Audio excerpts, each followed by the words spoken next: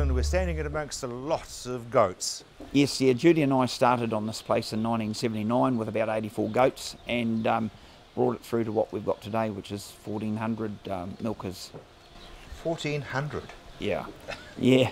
So I guess you don't have names for them all. No, we gave that up a long time ago.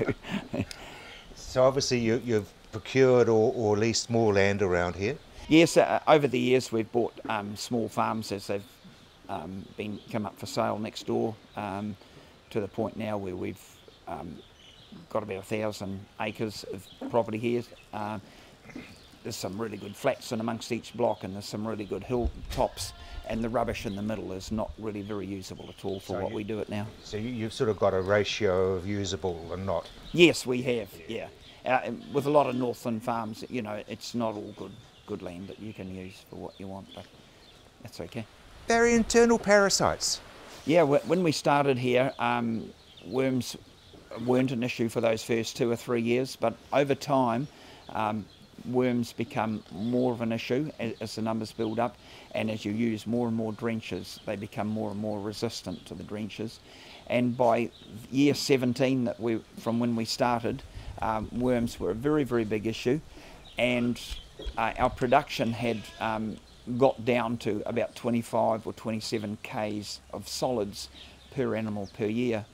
And very fortunately at that point, the opportunity came along to put them inside a shed and start feeding them out of a trough where they would have no more worm issues. So they weren't grazing, and so they weren't picking up the eggs? Yes, very simply the larvae is dropped on the ground and can't crawl into the feed trough, so there's no worms in them at all. Just breaks the cycle. Yeah, it does, yeah, just like you've hit it with a big axe. Production figures? Yeah, production has gone from that 25, 27 k's an animal up to, we hope this year we're going to be very, very near to 120 k's of solids per animal. From 1,400 animals, that's quite an achievement, really. But it's more than just parasite control, it's also the feeding. Yes, that's from when we put them inside, that's given us the ability now to really concentrate on, instead of things like fences and worm control in animals, now we can really hone in on things like growing good quality fodder and so on for them. So we're doing a lot in growing decent fodder and different types of fodder for them. And yeah, that's shunted production a hell of a lot too. Barry, they're very comfortable. There's no noise and they're just totally relaxed.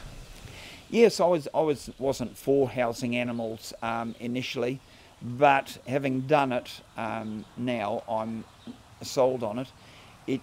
I liken it to if you went to Queen Street and said to some of the young people there, we're going to take you up to the Hokianga and you're going to have your own garden and grow your own vegetables and live a simple lifestyle because, you know, it's going to be a hell of a lot better for you. You know, those young people would be very forthcoming in a two-fingered salute probably, and they wouldn't do it. You know, this is so nice. They've got a good social structure here. Food's on tap. They get fed absolutely immaculately well, these, and looked after supremely well too.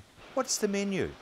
In the morning they'll get a big slathering of corn or maize grain along with lucerne baleage. Middle of the day there's the best quality grass we can cut and bring into them for a midday meal, and then in the evening their belts are loaded again with grass silage that'll get them right through until the following morning when we come back and start again. And you're looking at using fodder beet? Yes, yeah. Fodder beet is certainly got some real interesting attributes.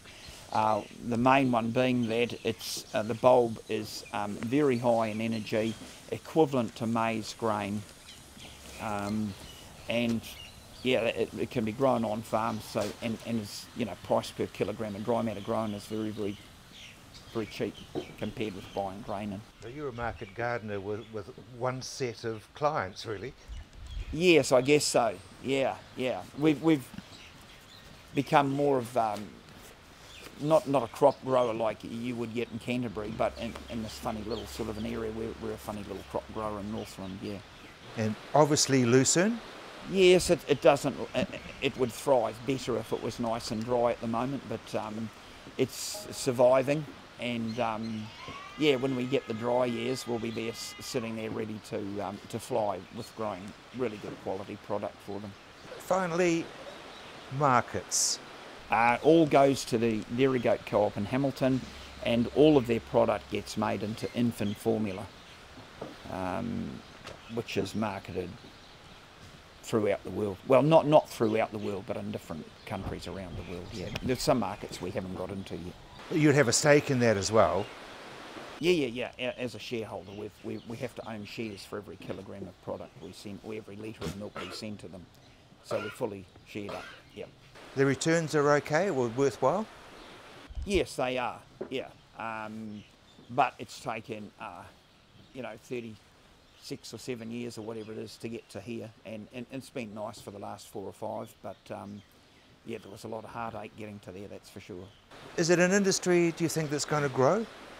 Oh, I think that there's probably some steady growth in it. I'd be very cautious about any rapid growth in it. Yeah, like it's a niche thing.